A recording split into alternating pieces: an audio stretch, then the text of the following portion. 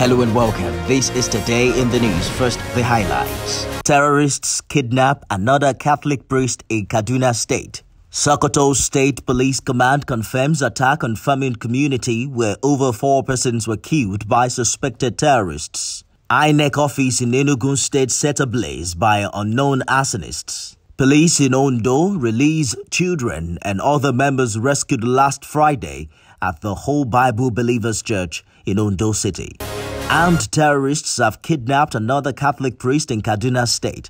Reverend Father Emmanuel Silas was kidnapped from the parish rectory of St. Charles Catholic Church in Kauru Local Government area on Monday morning. The incident comes barely after another priest, Father Victor Borogo, who was killed on his farm by suspected terrorists 2 weeks ago, was buried.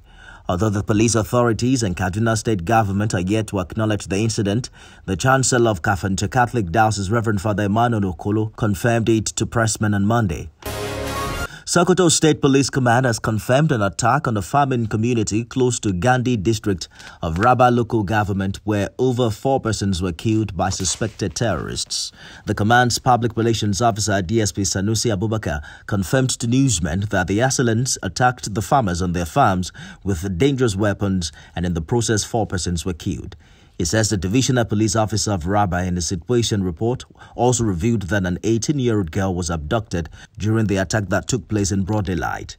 But a source in Rabba Local Government area had earlier said 8 farmers were killed by the attackers suspected to be terrorists on their way to their farmland in one of the deserted villages.